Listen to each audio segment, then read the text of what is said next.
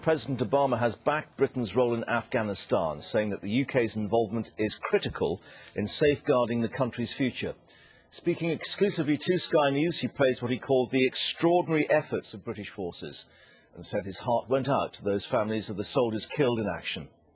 The US President also criticised Fleet Street journalists for perpetuating reports that he resents Britain because of its colonial past. He spoke to our political editor Adam Boulton at the end of his visit to Ghana. How's that? See it? Good to see you. I've read we can rather spoil the exhibit for your kids. They were in here, but they had to stop just to We're here at a slave fortress from which many African Americans started their journey to America, and I think your own wife has said you can't trace her family. You didn't know how they got there. We saw you going around with your children, your family. Pretty somber experience for you all.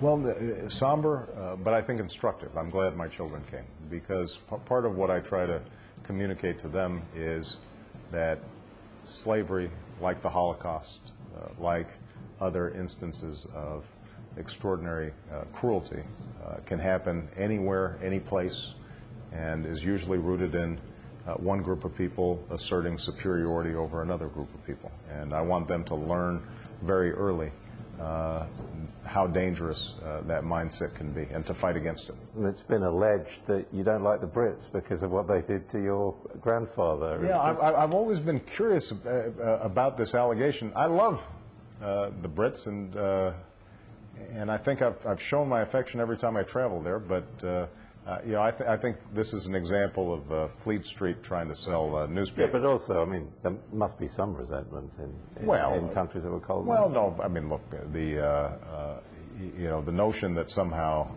I would judge countries at this point based on what happened 100 years ago is not something that would make much sense. Moving on to Afghanistan.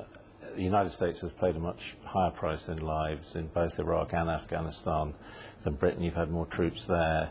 Yet this week there have been 15 deaths in fewer days, and the number of British military killed in Afghanistan now exceeds Iraq.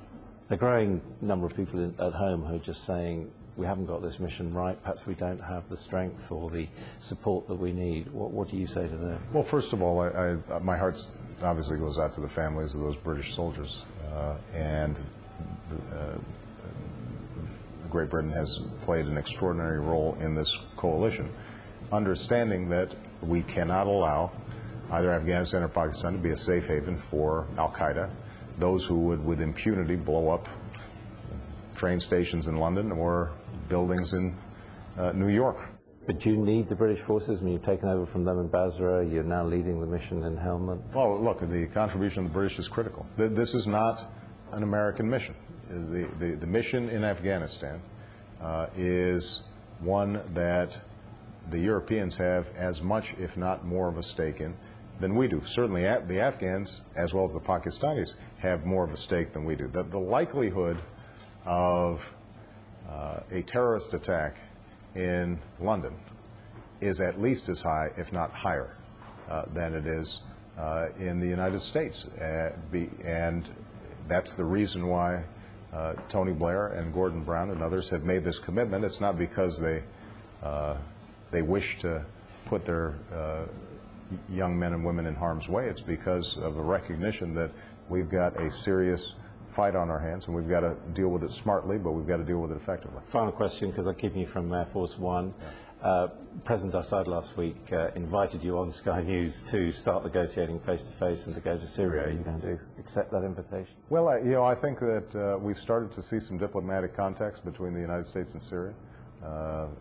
There are aspects of Syrian behavior that trouble us, and you know, we think that there is a way that Syria can be much more constructive on a whole host of these issues. But as you know, I'm a believer in engagement, and my hope is that we can continue to see progress on that front. Thank you very much for engaging with us. Thank you. I enjoyed it. Appreciate it.